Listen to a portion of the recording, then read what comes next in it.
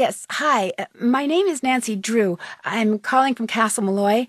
I'm Kyler Mallory's maid of honor. Yes, I remember that name. Has Matthew finally put an end to that ridiculous prank of his? No, I'm afraid he's still at it. But if you have a second, could I ask you some questions? It should be a minute or two before my ride gets here. What's on your mind? Do you have any idea where Matt may be hiding? None. And if what you're really asking is, am I in on his little joke? The answer to that is absolutely, unequivocally, no. I detest practical jokes. Do you remember Matt saying anything odd, anything that in hindsight might suggest where he went? Nothing that I recall. Although he did say a lot of things.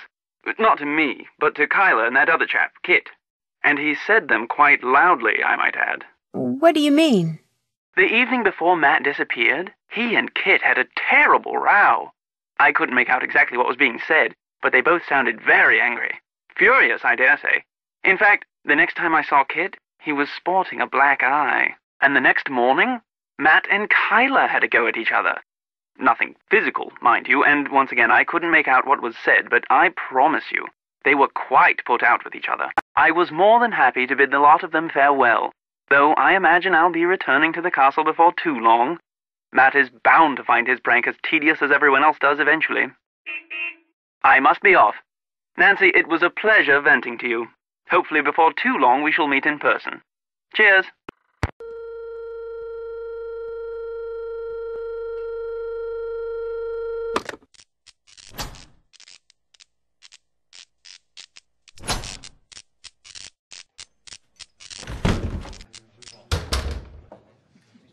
So, you're not so keen on staying at the castle after all, then? I'm staying there. I just wanted to talk to you. Come to me for a bit of aid and advice, did you? Well, I've got none to give. Not till I got the day's troubles behind me and a crow's nest in front of me. Huh? The mixmaid suddenly took ill, leaving poor Seamus on his own, running back and forth, trying to mix and serve at the same time. I heard her soon as I walked in, yet here I sit, dying of thirst. I'll do no talking till I get me crow's nest, and there's the sorry truth of the matter. But now, were some spry and spunky lass to lend poor Seamus a hand by taking over the mixing for a while, that would surely speed the plough.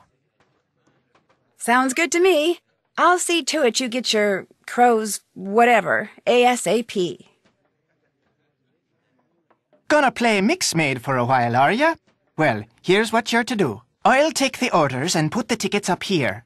Each ticket will have no more than 2 drinks on it. And to save time, I draw little pictures instead of writing out their names. The mixing book will tell you which little picture stands for what drink. It'll also tell you what's in each drink and how to make each drink. Now, lass, you must do the mixing fast and proper. The quicker you mix, the more tips you'll be keeping. To work with you now.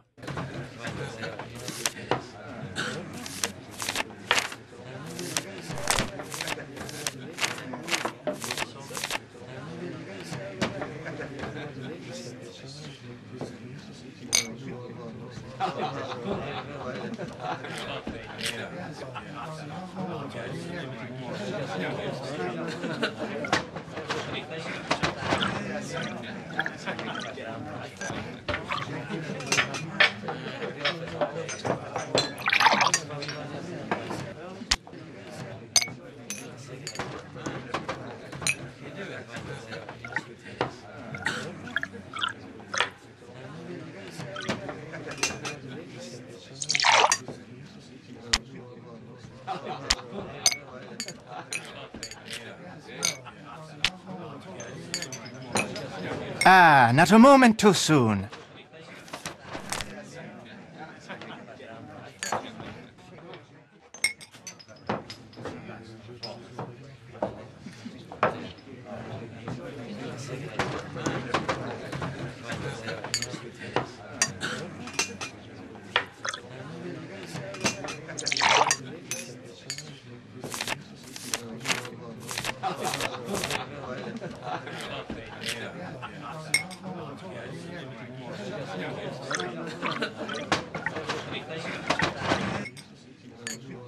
Ah, not a moment too soon.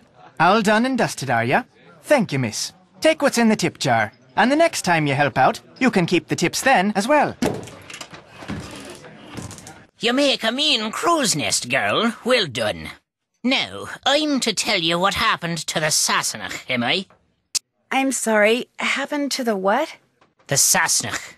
The Englishman. The one Kyler was supposed to be marrying.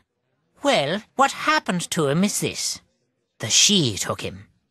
The good people whisked him straight off to their world, they did. By the good people, you mean fairies? You'll not be hearing me call him that. All of us have a name we prefer, and with them, the good people it is. So that's what I call him, and you'd be wise to do the same. Can you prove that's what happened to him? Can I prove it? Did you see him up there, lass? Does anyone see him now? Gone he is, vanished from the earth. The naught you see instead of him. There's your proof, girl. 'Tis not the first time the good people have seen fit to meddle in the affairs of Castle Malloy. Caused the explosion they did. The one that destroyed half the castle? Brendan, his wife, Caitlin, used to own this place, she did. Aye, and their little girl, Fiona. All three were lost to the world forever when the place blew. But the blame lay not with Malloy. It was the good people. They'd taken a shine to Fiona, is why. And they knew that little girls, no matter how much they're adored by wee folk or mortals, sooner or later, all little girls grow up and grow old. The good people couldn't bear to see this happen to their beloved Fiona, so they made full sure it never did. Sounds to me like the good people are actually just the opposite. They have their ways and we have ours is all. That's just the way of things. Got plans for you, they do. The fairies? The good people? What makes you say that? I meant to pocket your car keys for safekeeping on my way over here, but I couldn't find 'em. You mean my keys weren't in the car? Aye, that's exactly my meaning. Taken they were. The good people want you to be staying. The name of this place. Just what exactly is a banshee? A woman, one of the good people, as alive as you and me, with wild hair almost as long as the tattered grey robe billowing up around her whenever she appears. Sometimes she takes on the form of a hooded crow, but it's the sound she makes, her terrible wailing, that strikes fear in the human heart. Because when a mortal hears the wail of a banshee, it means someone is about to die. I saw someone with long hair and a grey robe outside the castle tonight. Did you know? It ran across the road in front of me. That's why my car's in the ditch. Not till I was 54 did I see a banshee. To see one at your age, on your very first night in Ireland. A special lass you are indeed. Do banshees ever leave things behind, like, say, little dolls? Do not be mistaken banshees for Santa Claus now. A warning is all they leave behind about something that's coming and can't be stopped. Do you dislike all Englishmen as much as you dislike Matt Simmons? Or is he special somehow? I've little use for any Sassenach, but I took a disliking to this one soon as I laid eyes on him. Arrogant he was, cocky, disrespectful, foolish. Always touching things he shouldn't, going places he didn't belong. Worse than a stray dog, that one was. What about his friend Kit? Aye, he may talk like a Yank and live like a Brit, but there's Irish in the lad. I saw it right off. Little wonder he's in love with the girl. They'll make a fine pair. Whoa, wait a minute. Kit's not in love with Kyler. Blind, are you now? Loves her, he does indeed. He's all but wearing a sign saying so. He came to the wedding early to make sure there'd never be a wedding. Only the good people saw to that for him. Ah, the luck of the Irish. I'd better get going. Fine with me.